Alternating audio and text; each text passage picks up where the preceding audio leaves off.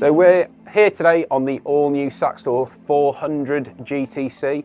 We've just come out from the boat show and we're on Southampton waters. We're going to give it a good run out. This boat has got the twin 400s on it from Mercury, the V10s, and it's got a very high specification. So it's quite a heavy boat as far as they go. In addition to that, we've got just over 700 litres of petrol on board and probably about another 100 or so litres of additional fuel.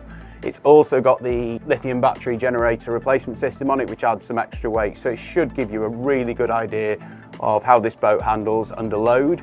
And we'll also get you some figures for top speed performance and also fuel usage per hour at different speeds. So hopefully it'll give you a bit of an insight into how the boat handles and performs before it's tested by some independent magazines. So just while we're on our way out, it's worth just mentioning the equipment this boat's fitted with. As standard, you get the joystick anyway, which is great for docking the boat on the 350 and the 400 engine selections, which are what's available on the GTC. So this boat's fitted with a top-of-the-line navigation package. It's got the 3 navigation screens, which are all 16 inches. It's got the additional standard 9-inch screen fitted here. It's also got radar and bi-directional AIS VHF radio. But I've got this set up today with the charts on the center screen, the depth to my right, and then all the zip wake system, which isn't turned on and I'm not going to use for a while, just so you can see how true this boat does run. Then I've got litres per hour per engine, and I've got a combined litre per hour at the bottom here. So we can see some real-time fuel consumption figures for everyone that's been asking. The driving position on this boat is extremely comfortable and you can set it up exactly how you want it to be. It's got the adjustable helm, the adjustable seats, and it's even got a footrest that flips up at the bottom, but everything's just in the right position for you. As you can see, I'm just leaning back in my seat with my bolster flipped up, which is just how I like to drive. But equally, when you're sat up, the visibility is fantastic on this boat right the way around. You've got 360 degrees of visibility. You can see the bow and both 2 corners of the boat at the stern. So at the moment, we're fully enclosed on this boat. We've got all of the doors closed, the side, the forward one, and the rear, but also you've got the sunroof closed as well. It's extremely quiet in here. If you want some ventilation, we can just with one touch open the roof, which doesn't really affect the sound in here either. There's a bit of traffic here in the Southampton waters this evening, but I'll just get out of the way. Very smooth up onto the plane. So I'm doing 35 miles an hour at the moment. Fuel listerage per hour on this combined is 135 litres. While we've got a nice empty clear straight, I'll just bring it up to wide open throttle for a moment, gently. So as you can hear, the sound is extremely quiet on the boat. We're over 40 miles an hour at the moment. Nowhere near wide open throttle. RPM is 5,500 at the moment, and I haven't touched the zip wake trim tax. So throttle right down at the moment. The auto trim is off on this boat as well, which I don't feel that it needs, but I'm going to give it a little bit of trim now.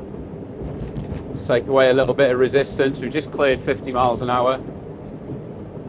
It is using a considerable amount of fuel at this speed.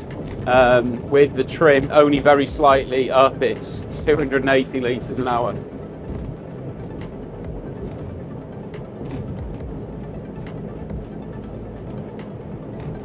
Just hit 53 miles an hour there.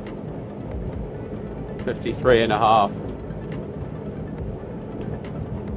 Because it's a new boat, I do need to be varying the throttle control, so I think I'll leave it there for the top end at the moment. Just while we've got a bit of clear water again, I'm going to put the boat into a few turns.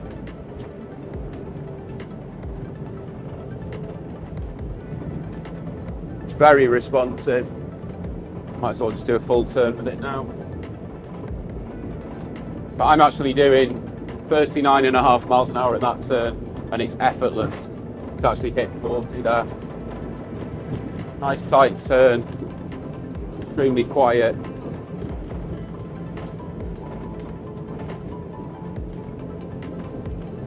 There is quite a lot of commercial traffic here this evening, so I just do have to be a little bit careful what I'm doing just to be safe.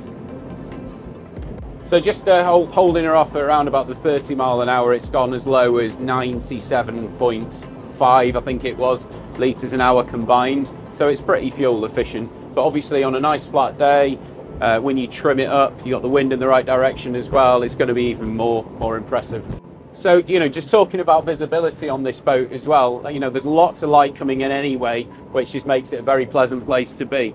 But when you are turning, the visibility is absolutely fantastic. Because of all the glazing on every side of the boat, you have got great visibility all round, so you can see what is going on. And you do need to see what's going on in Southampton waters with so much traffic around.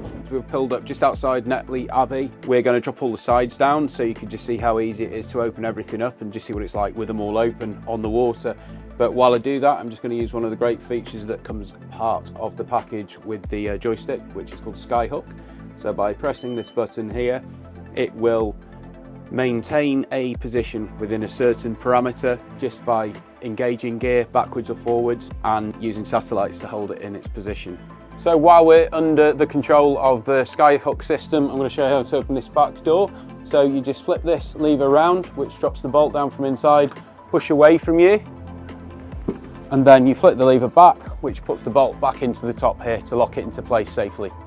So walking back through here, this whole window lifts up, so you've got two safety latches that hold it in place here, and then the window lifts up with the control over here. So when the window's fully extended, you just push up here and it locks into place on this securing latch, again for added safety. To open the side doors, it's the same on each side. You just drop the lever down and slide it over. There are a couple of safety features on this as well, which will hold the door in position to stop it moving. But this lock here stops you trapping your hand if it slides. So to release this side terrace, you pull this lever here, which mechanically releases the side. Then hold your finger on the lock button and then put down the appropriate terrace using the button below. And it's exactly the same system for the starboard terrace.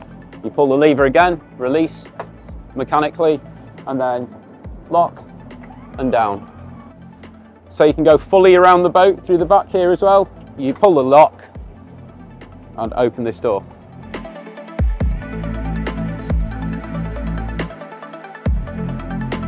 Once you're all anchored up in place on the boat, you've got the sides out and open, and you're feeling a bit hungry, you can lift this up here and use the grill. There's also a sink with hot and cold water.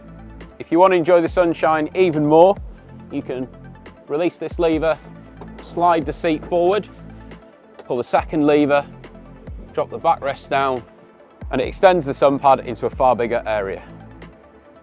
Getting to the front of the boat is very simple, and it takes you to another great area.